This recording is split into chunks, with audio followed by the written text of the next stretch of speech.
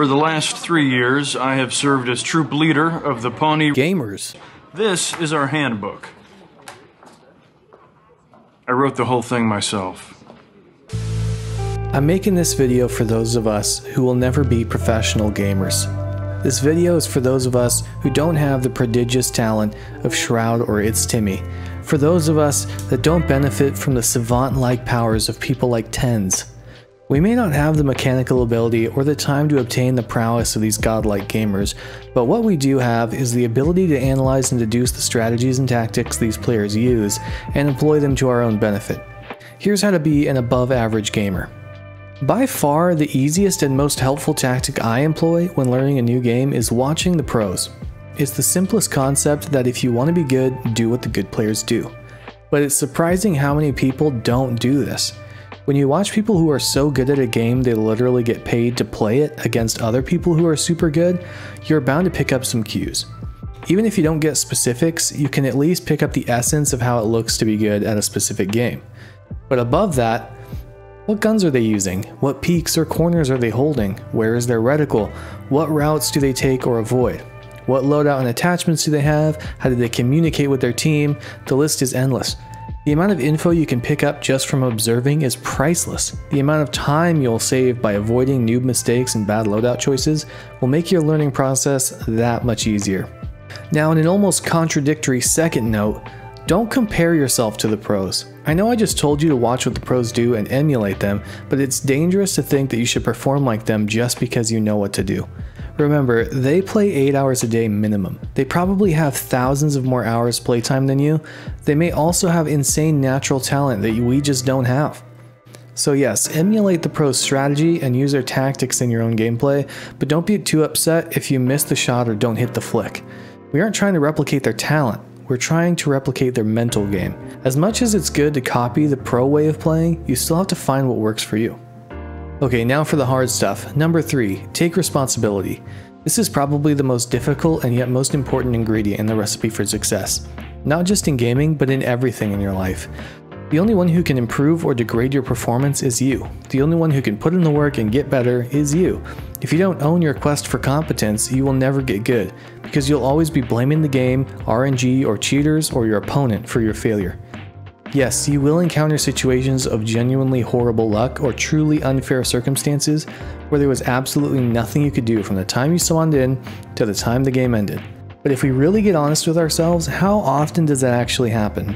The answer is it's extremely rare. Things like, "What? There's no way I should have died there," or "How is he not dead? This game is trash," are often said by those who suck at video games, and very rarely by those who are good. Because good players understand that there's almost always something you can do to play a situation better or to prepare sufficiently and prevent an undesired outcome. If you say, "That's not fair, the game screwed me over," that is what you will believe, and instead of thinking of ways to improve, you will forever think that you are perfect and somehow it's everything else that is out to get you.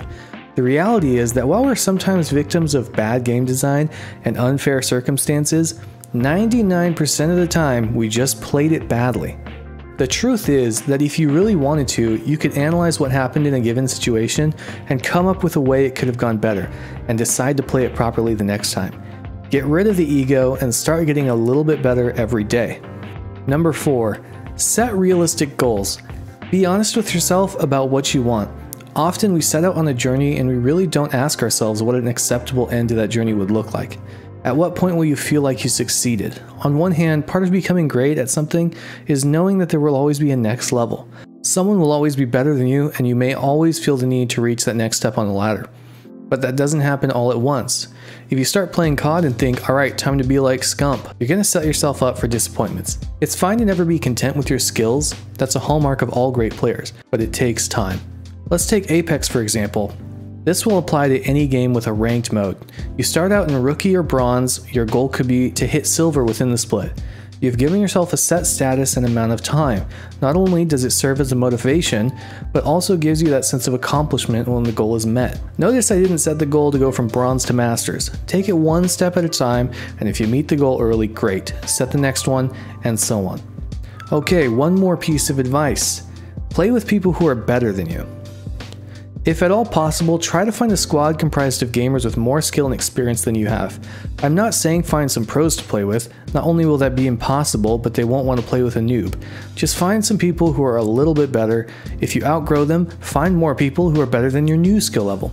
You can still play with your old group, but the value of higher skilled teammates is priceless. Not only will they give you good tips and teach you how to play effectively, the competition of peers is highly underrated. The effort you will exert mentally just in trying to keep up with them and match their scores will propel you farther skill-wise than just working on it on your own. Iron sharpens iron, people. There's a lot more that goes into being a competent gamer, but this is a fantastic place to start. If you implement these strategies into your gameplay, you will get better, no question about it. But above all, never give up, keep at it, and remember to have fun. Alright, that's all I have for you today. Let me know what you think makes a good gamer down in the comments. Maybe I'll add your suggestions to a part 2 of this series.